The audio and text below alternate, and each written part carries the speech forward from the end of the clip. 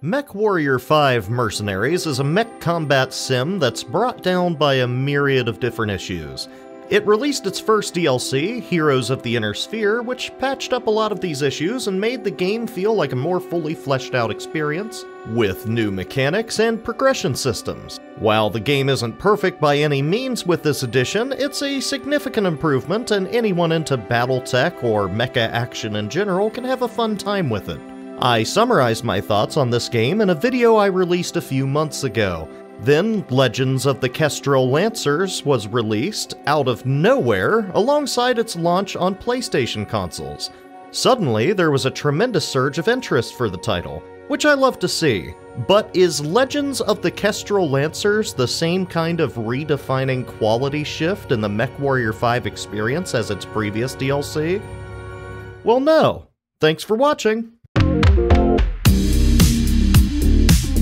I suppose I should share my thoughts on why Kestrel Lancers isn't so great, but first I think I should clear some things up because the update for Kestrel Lancers may have been a little confusing for people who have already played Mechwarrior 5. New features like the ability to swap between any 4 of your active mechs and the ability to punch things have been added to the core game. No DLC required for those to work. So if you were worried about having to buy a whole new DLC to give someone a, heavy fisting, that just comes with the base game now. There weren't any AI changes, so those of you that are annoyed by rock-stupid AI lance mates, that issue's still only fixable with PC mods.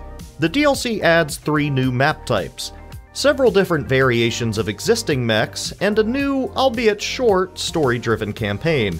While the new maps are a welcome addition, the rest of the package is, in my opinion, pretty underwhelming.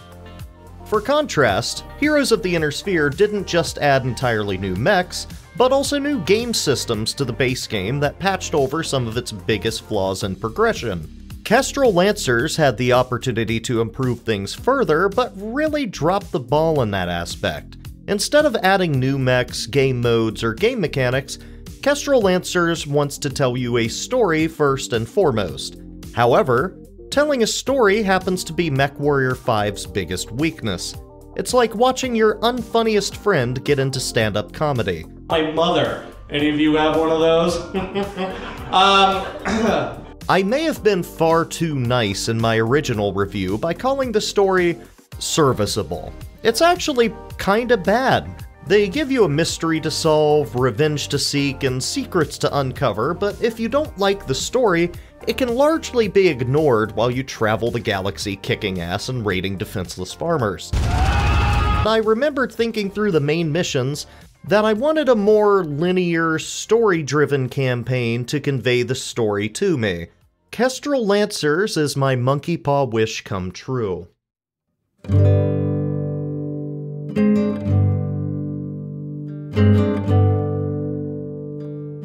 Starting a game on Kestrel Lancers strong-arms you into the main story with limited-time contracts that lock you into prolonged campaign scenarios in which you have limited time to repair, cannot travel, and you can only purchase from a limited selection of new mechs. This is crazy to me because it keeps you away from buying hero mechs or interacting with cantinas, which were some of the best parts of the previous DLC. These prolonged campaign contracts present some challenging scenarios you haven't had to deal with in Mechwarrior 5 before, though. Multi-mission campaigns leave a lot of room for error. You may be forced into launching missions with broken weapons or armor because you just don't have time to fix them. If a mech takes too much damage or gets totaled, it's probably just going to take up space in your roster for a few missions while it takes time to repair. You might be better off just selling those off and buying a new one. You can actually get yourself into a far more impossible set of circumstances than ever before if you make too many mistakes. While I do appreciate the new story campaign for its unique set of challenges in both missions and mech management, I feel like the whole experience tends toward tedious rather than fun. The mission design in Kestrel Lancers here serves to highlight flaws in Mechwarrior's core gameplay. No checkpoints usually wasn't a problem in Mechwarrior, but I had multiple occasions where I would need to replay a more difficult mission 3 or 4 times to get through it. This campaign can be kind of grueling, and having to restart these 15 to 30 minute long campaign missions multiple times made me want to tear my eyes out of my skull on more than one occasion. Here, I'm on my way to extraction from one of the worst missions in the campaign, when a stray turret gets a lucky shot and forces me to redo the entire thing. Nothing feels worse than this. You do have the option of importing a previous save to go into Kestrel Lancers with, but doing that just feels like cheating, as you can just kind of trounce all the missions in a lance full of assault mechs. While playing all of these grueling missions, you're also told a pretty poor story that relies heavily on knowledge of Battletech lore. At least I think this would make more sense if I knew the lore. I don't know anything about the Battletech lore, I'm not that much of a nerd. I know the events here are based off the 4th Succession Wars, but I don't think a good story should rely on you to go read the Wikipedia page to understand what's happening.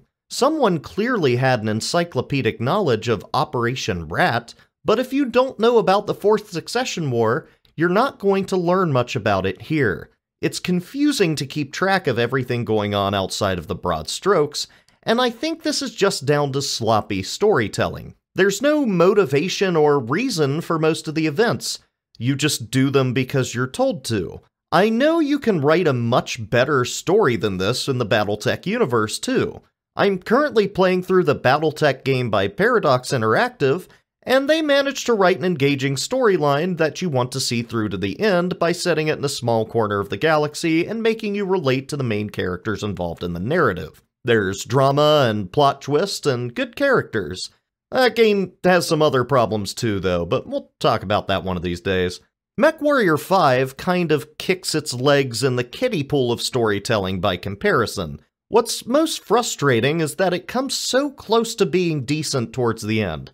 But for that, I'll have to give you a little spoiler warning. Hop to the timecode here if you want to go into this game blind.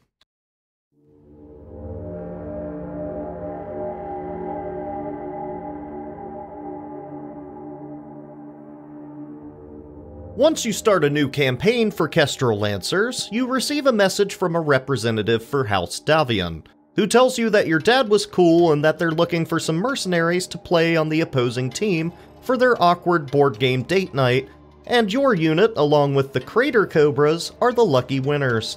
See, some royalty from House Davion and House Steiner are going to get married and unite their houses, and the only way their militaries can learn to play nice with each other is by getting clowned on by mercenaries, together.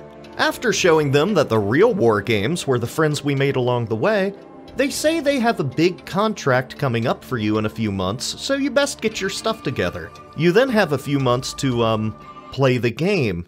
You can only do a few jobs and maybe stop at a few stores to buy new mechs or stock up on weapons.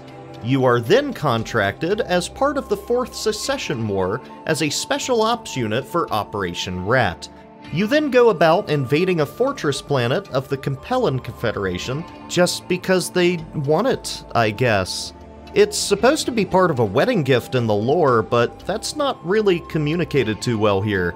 You're just told to invade this planet. After taking over the fortress world, some stuff happens and the code books for Operation Rat are stolen, and it's up to you to get the MacGuffin back. The Capellans get them sent to a planet called Sarna before you can stop them, and you are then sent there without any backup to make sure they don't read your special code book. Upon entering the system, you find it impossible to contact anyone outside of the system, and I guess your ship crashes too because you can't just leave. Being stranded on a hostile world with no reinforcements is the most compelling idea the story has. You then find other survivors of a previous assault and start putting together an outnumbered ragtag band of mercenary mech warriors to get a message off-world. Then the galactic ISP service, the Comstar Alliance, shows up to stop you. They start talking about some royal family drama involving characters I haven't heard of up to this point, or maybe I have, I just wasn't paying attention. But they talk over the part where you get assaulted by about a dozen other mechs, so I really don't have a clue what they're going on about. We have already been building with all this with you. In time, the rest of the Hemisphere will see things as we do.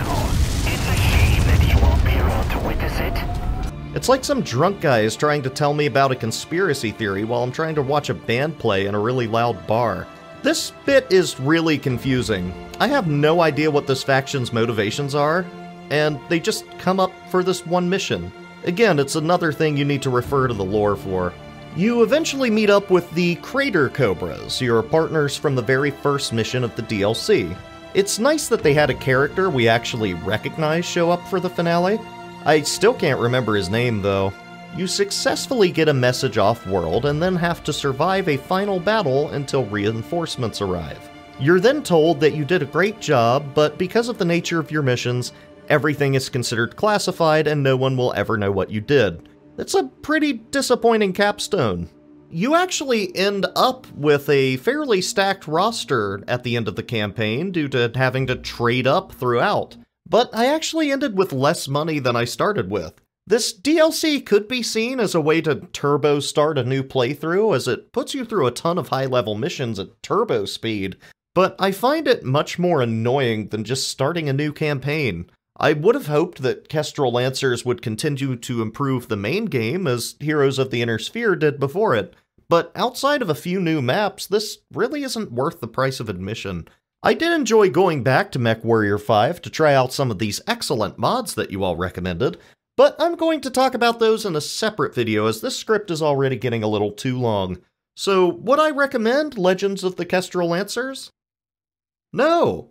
I would give this one a pass unless you are a really die-hard Battletech fan that's familiar with the lore. Well, that's all for this week, everybody, and I would really like to wish the Battletech community as a whole a very nice, please don't fight with me, this is just my opinion. Anyways, if you like the video, the subscribe button is down below, and so is the like button, and also there's a comment box where you can type comments. It actually really helps my channel since I'm so small, so doing any of those things is really appreciated. Next time, we'll be talking about, something else. Bye!